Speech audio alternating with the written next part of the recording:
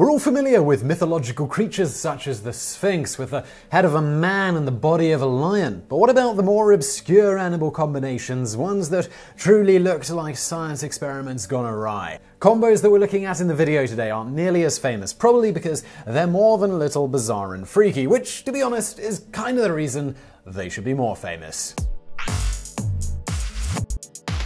Number 10. Mermeclion. Otherwise known as an ant lion, this guy had a lion's head on the body of an ant. It wanted to eat meat, but it couldn't because the ant body could not digest it. Interestingly enough, the idea of these creatures probably originated because of a mistranslation. Apparently, the Hebrew word for lion can be easily misunderstood as a lion-ant combo. Someone copied it down as such, and this left people in later generations to explain what an ant lion was. The text of likely origin for this creature is thus found in the Bible at Job 4:11. Later writers used this short-lived mythical creature as a metaphor for the inevitability of there being things beyond our control. Number 9. Aspidoceleon. This was a whale with a neck like a snake and a giant turtle shell on the top of its back. Commonly known as a snake whale, this fantastic animal was said to be 50 to 100 feet in length, around the length of the average blue whale. Like real whales, they mainly fed on very small fish, snapping their long snake necks out to grab them and then engulfing them like a whale. Although these monstrous creatures could have easily been portrayed as a menace to sailors, they instead were described as passive creatures, only attacking humans if they were provoked. Number 8. Bishopfish. This creature had the lower body of a fish and the upper body and clothes of a Catholic monk. These were somewhat like male mermaids, except instead of falling in love with people on the land, they loved God. These sea people were first recorded in 1433. According to legend, one was found swimming in the Baltic Sea and then was taken to the King of Poland. He wanted to keep it, but a group of Catholic land bishops freed it after showing them the sign of the cross. Number 7. Hippocampus. A hippocampus had the head of a horse and the body of a dolphin, so in a way it was a literal seahorse. It was featured in both Phoenician and Greek mythology. The poet Homer described Poseidon, the god of the seas, as having a chariot pulled by brazen-hoofed horses over the surface of the water. These beasts spawned other stories about similar creatures such as sea goats. On modern flags and emblems, a real-life seahorse is often referred to as a hippocampi, a reference to these ancients.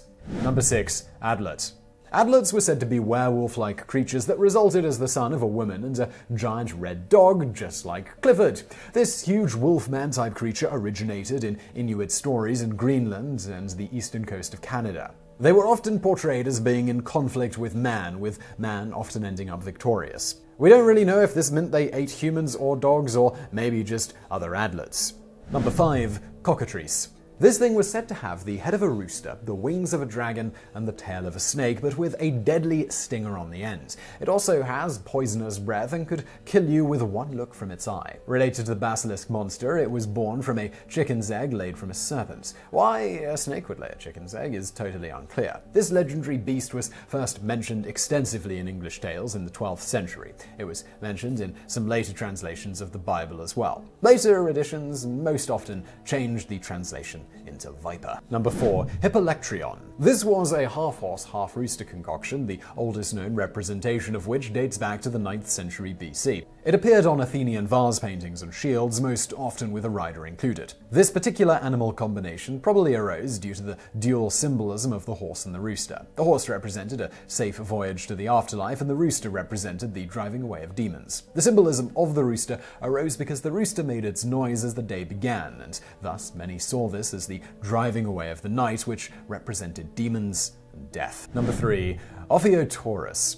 This was a half-bull, half-serpent that originated in ancient Greek mythology. It was first mentioned in Fastia, a Latin poem written by Ovid. In this work, the dead remains of the animal were said to grant the power to defeat the gods if burned. That's correct, the way to destroy the most powerful beings in the universe was to burn the guts of a half-cow, half-snake. According to the legend, the original creature was killed during the war between the Titans and the Olympians, but the innards were retrieved by an eagle sent to Zeus. We aren't sure why the father of the gods would want to save the only creature that could destroy them, though. Number 2. Scylla. Scylla had a body that consisted of 12 tentacle-like legs, a cat's tail, and 6 dogs' heads around her waist. Mentioned in Homer's Odyssey, she was a monstrous sea goddess who haunted the rocks of certain narrow straits. Ships that sailed too close to her would have 6 of their crew gobbled up by her dog mouths. Later classical writers say that she was once a beautiful nymph who was turned into a deadly creature by a witch who was jealous of her love with the sea god Glaucus. Number 1. Techine. These were 4 magical beings who invented the art of metalworking. It is said that they designed Poseidon's signature trident as